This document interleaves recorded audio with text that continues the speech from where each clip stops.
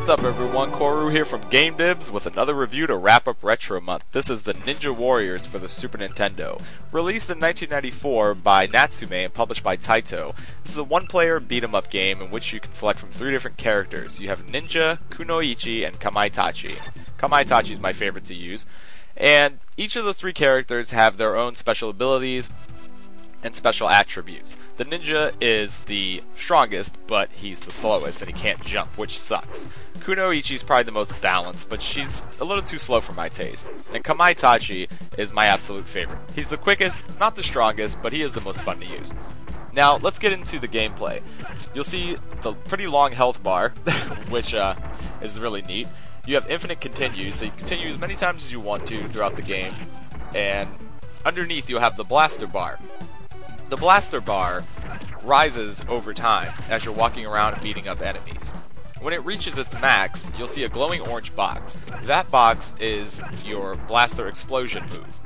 Now, you can execute that by pressing the X button, and it'll make a big flash on screen, and it'll damage anyone who's in your way. Now, there's also I call it a half blaster, which is an attack where you're beating up on the enemy. If you hold the up button while pressing attack, you'll do sort of a half super move, or a semi-super move, which will deplete half the bar. Now, the only complaint with the bar is that if it's rising and it's not at its maximum yet, if you happen to get knocked down on your ass by an enemy, well, your bar is going to deplete all the way to the end and you're going to have to start all over. Not a big deal, but, you know, minor gripe. Now, this game has standard attacks. You can jump, with the exception of the ninja, and you can block, which is a really neat feature. Most beat-em-ups don't have blocking attacks, but some do. You can't block enemies' attacks and all that shit. But the thing that makes this game stand out for me the most is the fact that it has fucking air blocking. Now, how many beat-em-ups out there do you know have air blocking? I can't name a single one other than the Ninja Warriors. If anyone out there is a video game historian, knows about beat-em-ups, please enlighten me, because as far as I know, I've been playing games for about 22, 23 years now. This is the only beat-em-up game I've ever seen in my entire life that has air blocking. And once you practice it and master it, it makes the game 10 times more fun. Now, you have 2 different difficulties to choose from. You have normal and hard difficulty. The only difference being that the bosses are more skilled, have extra moves, and the enemies are more plentiful. You'll have tons of enemies to deal with on screen. Now, a lot of the enemies are palette swaps of each other, and, you know, that's fine. There's a good enough assortment of enemies to go through. Like this dumb piece of shit here that I just keep on kicking and he keeps getting back up.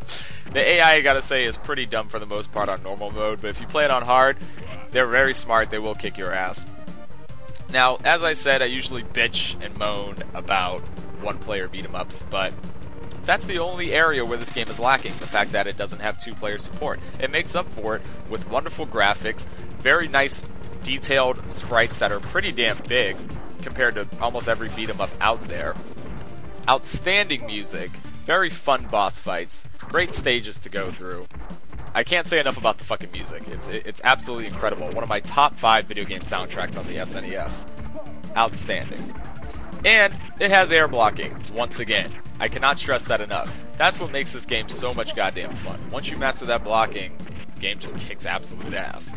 So if you haven't tried this game, I'd highly recommend picking it up. It is damn fun. Even though it's one player, it is a damn fun game. Now, this game is also known as the Ninja Warriors again in Japan because it's sort of a re-imaging of the original 1998 arcade game. So if you haven't played it, I highly recommend picking it up. Hope you all enjoyed Retro Month. There will be more retro games to come, so keep your eyes peeled. And everyone out there, happy holidays, no matter what you fucking celebrate, no matter who you believe in, whether it's Jeebus or whoever. Happy holidays to everyone, and enjoy your new year. I'll be back after the new year with a brand new review. Until next time, this is Koru. Take care, everyone.